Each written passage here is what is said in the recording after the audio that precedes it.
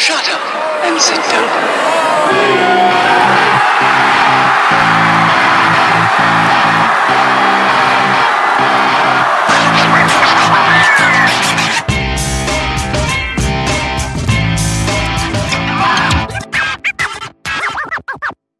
Hey Huskies, I'm Lindsay with your Haggerty News. On Friday night we had our varsity football game against University. Haggerty won, obviously, with 31-7. In our cross-country meet, Elena Pizzoli in 12th, Kaylin David in 31st, and Ava Howell in 33rd, Leah Miller in 46th, and Catherine Smith in 52nd led the Huskies to a regional berth with a 5th-place finish at the team's 4A D2 championship. In our boys cross-country, Jonathan Leon in 1st, Miguel Patoas in 2nd, Gabe Abbott in 9th, Julian Scanlon in 10th, and Alex Madruga in 16th led the Huskies to the 4A D2 title and a berth to regionals.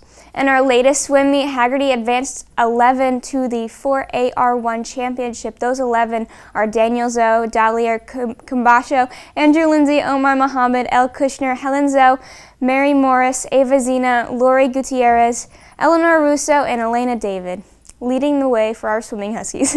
In our golf action for this week, Haggerty will compete in a 3AD4 championship today, hosted by Spruce Creek, with the boys at Spruce Creek and the girls at Cypress Head. Good luck to all of our Huskies out there, and stay tuned for promos. Good morning, Huskies. The FAMU Educational Fair will be held on Friday, November 18th at the Hyatt Regency in Orlando. If you're interested in learning about the educational opportunities available at Florida A&M University, please pick up a permission form from Ms. Allen in room 1118. No later than November 8th. Dress code is business casual, no shorts or midriff shirts. Go Huskies!